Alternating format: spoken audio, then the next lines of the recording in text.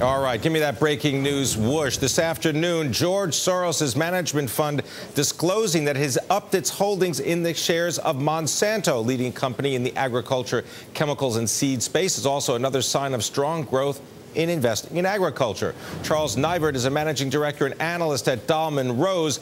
Charles was formerly at Morgan Stanley, where he relaunched its commodity specialty and fertilizer equity research practice. He knows a lot about the chemical industry as well as the fertilizer business. Charles, good to have you with us on Bloomberg. Thanks for having me. Let's talk a little bit about the chemical sector, because I'm interested in George Soros and his increase in the position of Monsanto.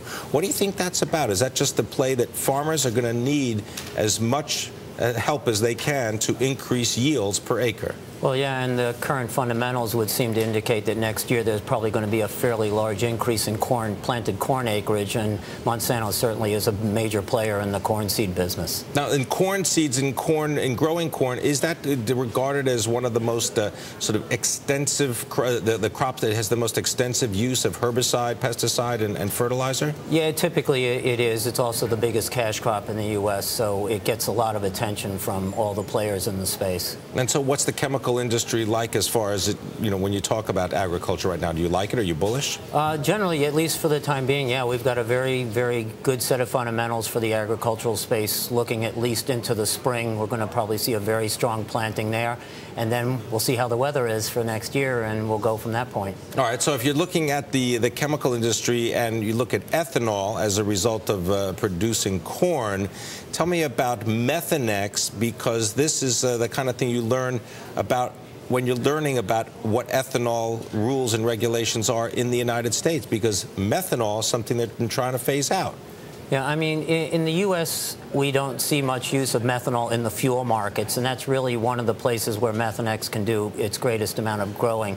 But methanol is very similar in a lot of ways to ethanol and can be added to fuel in the same basic proportions, maybe a little bit higher. And in fact, China has begun adopting methanol standards like we have for ethanol standards. So in China, you see things like M85, M100, and they seem to be moving toward an M15 standard, where M is methanol as opposed to E in the U.S., where we see ethanol. So why do you like the shares of Methanex then? Well, the fuel market is exceptionally large, and methanol as a product has only a very, very small piece of it. And if they can even begin to capture a small percentage, it would mean enormous growth for the product globally. And is this because the product globally is not under the kind of tight government controls that it is here in the United States? Yeah, it's like I said, it substitutes very nicely for ethanol. It's an additive. It reduces the demand for oil-based product in gasoline because it's either natural gas or coal-based. So it has a lot of advantages for countries that don't have oil as a natural resource and would have to otherwise import it and turn it into gasoline. What's the strategy when you're talking about chemical companies now in terms of feedstocks? Because our feedstock prices, let's say natural gas, are they low, and that's going to help margins? Well, in the case of Methanex, it isn't really much of a help because they don't produce much here in North America. Their major production operations are in places like New Zealand, Chile. They're going to be starting a new plant in Egypt. They have plants in the Caribbean.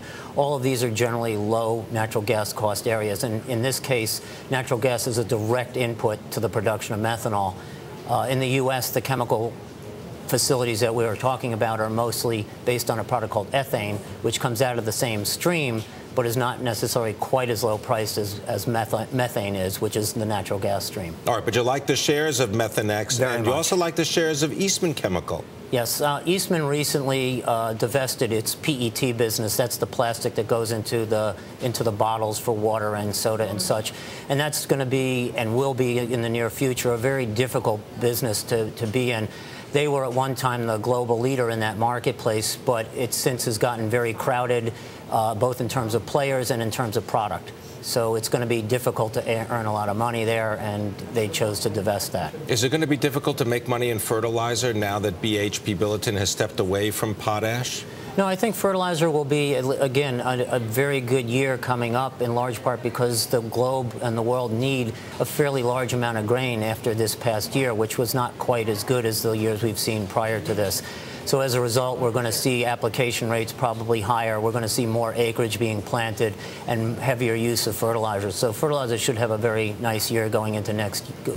What's the best stock to invest in if you want to play fertilizer right now? Right now, it's a bit of a toss-up. We have generally liked CF in the past, largely because of their nitrogen position, which is very heavily used in corn. But more recently, Potash Corp, since it's fought off the BHP bid, looks a little bit better to us because its valuation seems to have come back in a little bit, in large part because the bid seemed to have capped it for a time being.